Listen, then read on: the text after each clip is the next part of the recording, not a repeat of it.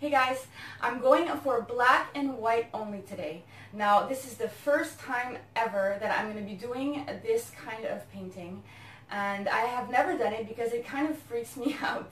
If you've been following me for a while, you might know already that when I use black and white, I always use a hint of another color, and that's what makes my painting, you know, black, white, and then a hint of another color. But today I am being strong and I'm going for just these two colors, and I wanted to put this in my Simple is Best series since it's only like two colors, but I personally find this is not simple at all. To try and not get too much gray in your painting and just to get a good result with only these two colors, I find is very hard. So I'm like being strong today, I'm going for it. And I think that the most important thing, as usual, is the preparation of the paints. And I'm going to try and be really careful today to like prepare these perfectly so that I get a good result, alright? So the white is my white mix, which is a brand of acrylic paint mixed with the Artist Loft. My black is 3 brands. It's that same brand of acrylic paint that I haven't shown yet. The Liquitex Mars Black and the black from Artist Loft. Now, in the attempt of not getting too much gray in my painting, I will not be putting my finger through, and I'm also going to be adding more pouring medium to my paint than I usually do, in the hopes of the colors staying more binded.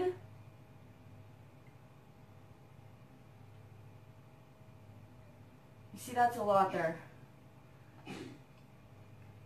And hopefully they won't, like the concentration of the color will be more strong and they won't blend in as much as usual. It's what I'm hoping for. Okay.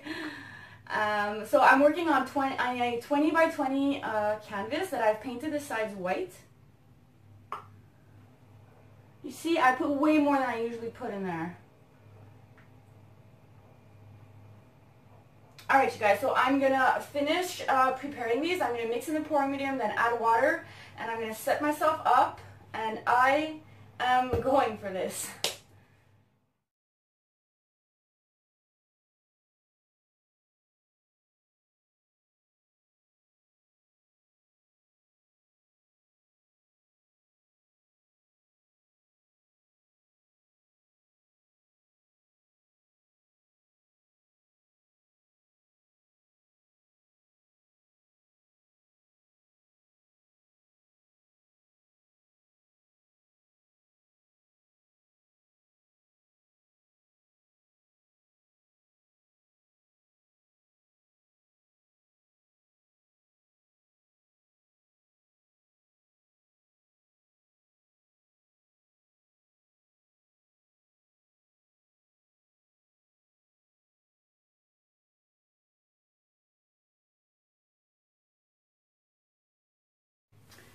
Alright guys, so I used all of my 2 cups of black, and I still have all of this left of white.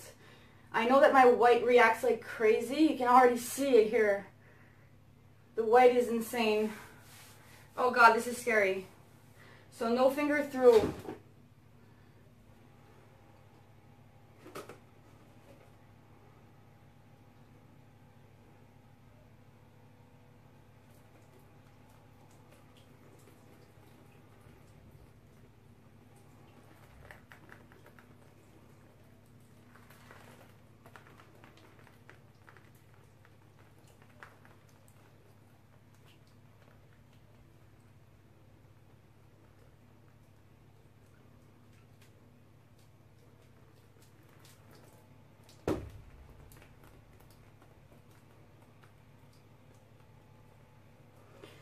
All right.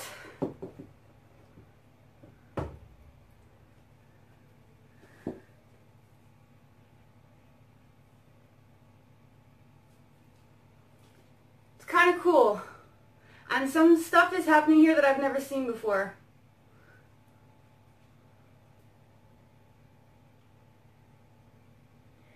So I'm going to leave the camera on for you guys, and I'll be back later. Like I'll see how much it changes. I'll wait and I'll be back, you guys, all right?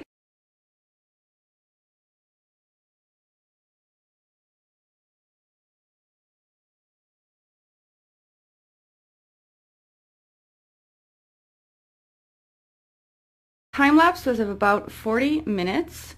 And it's funny how I struggled for so long to get my white out there, to not lose it completely in my colors. And now with this new mix, it's taking over. It even takes over the black like crazy. And there is gray in there, but I think the gray there is normal. It's where the cells are. And I didn't get like plenty of gray mixed into my white or into my black. I have my blank spaces like I wanted. And check out those cool effects there. The painting hasn't changed really since about 5-10 minutes, so that's why I'm filming now. I don't think it's going to change more. And I believe I have enough black blank space over there. There's definitely more white, but I'm still liking it. I'm liking the edge there too. So many cool stuff. Alright guys, so I reached my goal here. Black and white painting, and I find it looks awesome. Hope you guys like this, and I'll be posting the dried result on my social media. Alright?